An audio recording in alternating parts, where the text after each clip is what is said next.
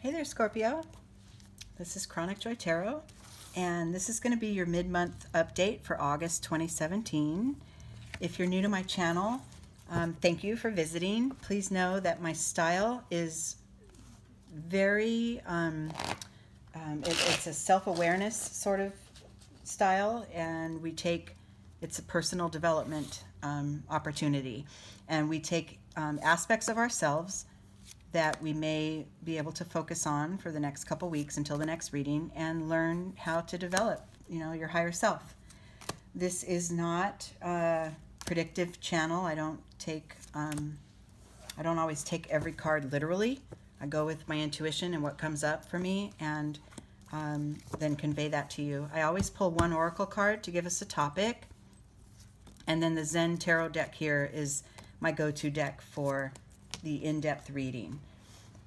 These two decks this month I'm using the Oracle deck from Messages from the Angels, Doreen Virtue, and then as always the Osho Zen Tarot deck. These two decks were the first decks I ever received from one of my favorite Scorpios ever, thank you, and this was the beginning for me. These decks are kind of like home. I developed I use these decks as tools and develop my intuitive gift, and here I am now, several years later, but still here. Okay, Scorpio, let's see what it is you might be able to focus on in the next couple weeks. So this is the angel called Celeste, and she says, a happy move to a new home or place of employment is in the works. This movement will usher in positive new energy. Okay, so I'm going to just venture to guess that this is, since this is a general reading, that this isn't going to be literal for every single one of you, right? You're not all planning to move. You're not all planning a new job. But let's just say a shift in either work or home, a shift in those areas. And this could be a spiritual shift or a physical one, maybe redecorating, maybe getting a promotion, maybe it is a literal move, maybe it is literally getting a new job. But let's just keep in mind that since we have such a pool, hundreds of us following this reading, that it could mean a few different things for each of you. And it could mean that you're gaining a new perspective on either one of these things. If you're unhappy in your job, perhaps you're going to find a new way to see it, or create a new friendship with a coworker and makes it a little more pleasant to be there, or something like that. So something is positive with work or home. Let's just leave it at that, okay? Coming up. Here's our starting point here, and that's the card of exhaustion. So Scorpio, I'm going to think that perhaps the status quo, the home life or the work life that you're in now might have you feeling a little spread thin.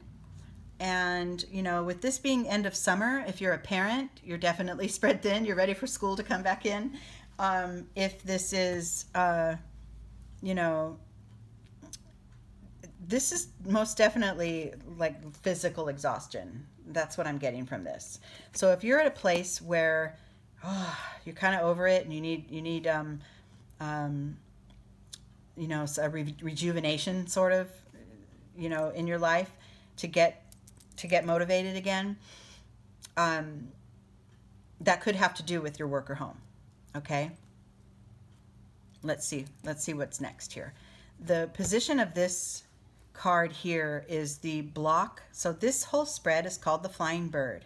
The left side of the wing are internal energies and things that happen within you that others may not see right away, and the right side wing is external energies and the way they show up in your world. The center is where you are starting from. This is your point of liftoff. This is called the fear of flying. This is the one thing that could block your progress, and then you come to a new level of awareness here at the end of the reading. So in relation to feeling exhausted and knowing that there's a shift coming in your home or work life. Yes. So internally, it's a time for healing. And this doesn't mean, it's all going to be wrapped up in a bow and you're going to feel better and then the next step you're going to take is nice and happy. This is a process. We're constantly shedding and emerging, and that has a healing effect on our spirit, but we're constantly, you know, we don't just arrive at a place in life and then we're there and that's where you stay happily ever after. That isn't what living is, and that's a false way of seeing it.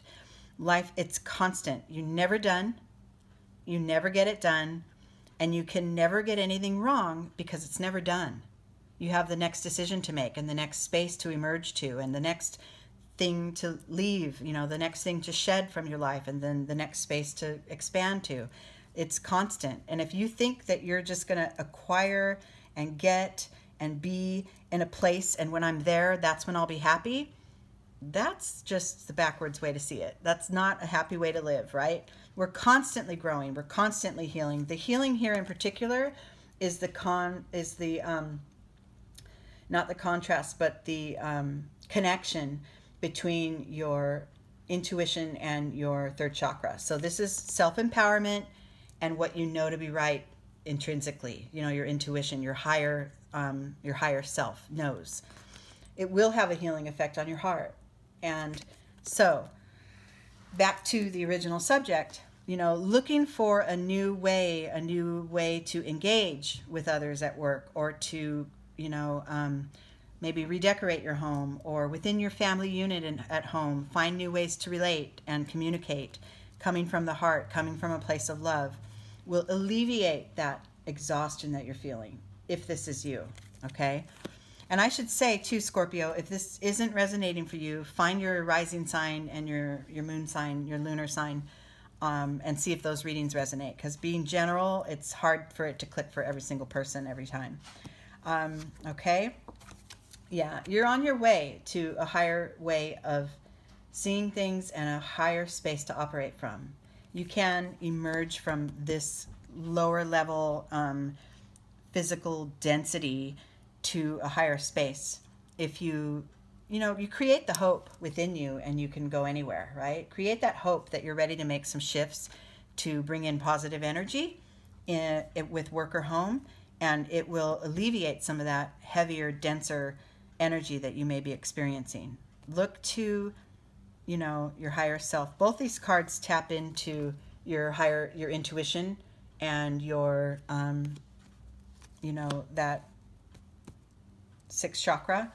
And so your, you know, your path is set for you if you want to follow it. It's just up to you. It's up to you if you want to embrace the changes that are coming. Okay, that's the next card, change. This is an internal energy too, the position that it's in, but it's also a major arcana. This is a shift that you can create within you that can bring out change in your life. It's internal though. It's an inside job. If you think that waiting around for somebody to you know, hold your hand and take you to the next step, or bring more positive energy to your work life, or, you know, nothing can change without your consent. And if you want to see change, it's up to you. Okay? The mind card, this is an external energy. So this is showing mental exhaustion. This is showing that, you know, the thoughts you think are creating your life, as you know. What you focus on will grow, whatever it is.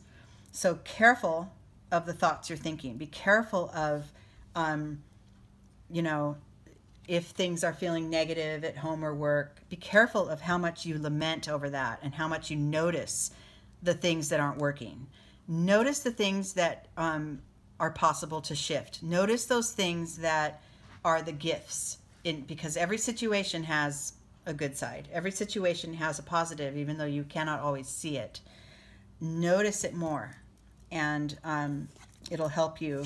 Yeah, it'll help you create an internal space of self-empowerment. This third chakra in this figure is lit up because we are creators. We are the creators of our life.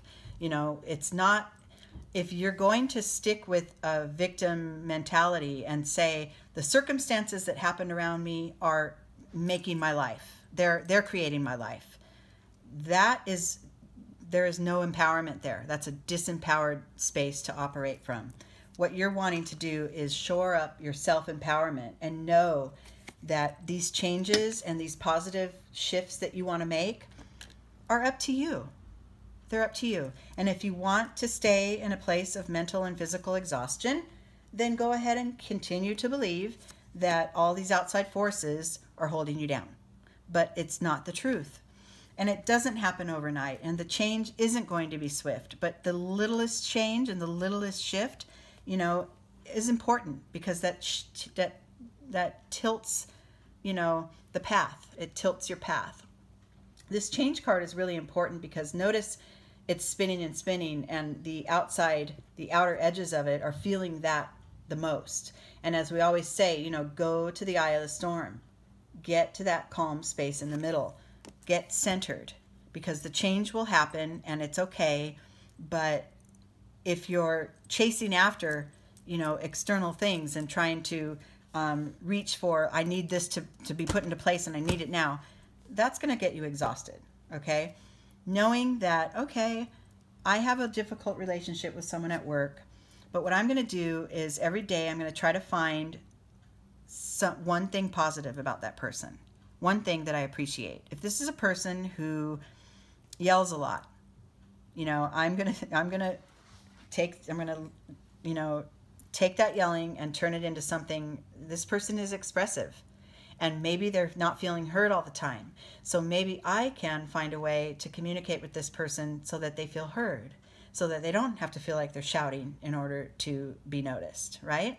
There's just always a positive, healing, higher-minded way to see things, okay? Always.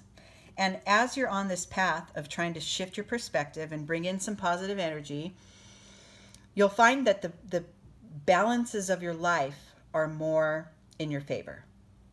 Okay? You'll be fully integrated. Your outer, your inner, your good, your bad, you know, just as the sun and the moon come up and down every day, your awareness of, you know, certain quote unquote opposing forces in your life, the gap will close, because it's all really just a learning curve, all of it.